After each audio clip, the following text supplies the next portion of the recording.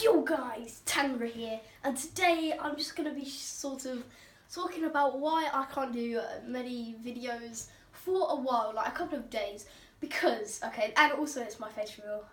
Do you like my face? I don't know, you probably think I'm like ugly as, but okay. Anyway, the same thing, anyway, whatever. Ugh, shut up. Okay, I can't do videos because I deleted all of my games, okay? I tried to delete my... Okay, first of all, I'll tell you the story.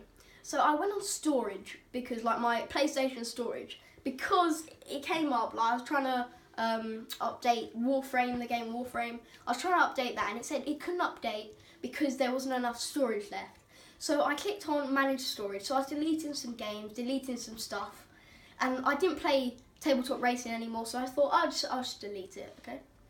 And then it had the option to delete all assets. So since I was on tabletop racing, I thought that it would only meant tabletop racing, but it actually meant all games. So I clicked on delete all assets, and it deleted all my games. Okay, so I've got no more games. Even the ones I paid for, like Assassin's Creed Unity, I can't play that anymore. I can't play War Thunder. I can't play all of these games.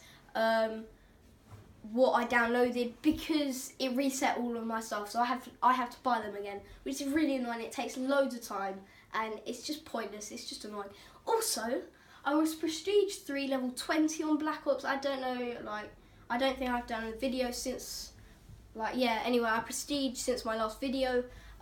So it's so annoying because now I'm level 0. I've got nothing on me. I've got no achievements, nothing. So it's just so annoying and I have to restart everything. But at least I can do a lot of videos with you guys, like building myself back up and stuff like that. So that's it. Thank you so much for watching. Subscribe for a biscuit and peace to the world.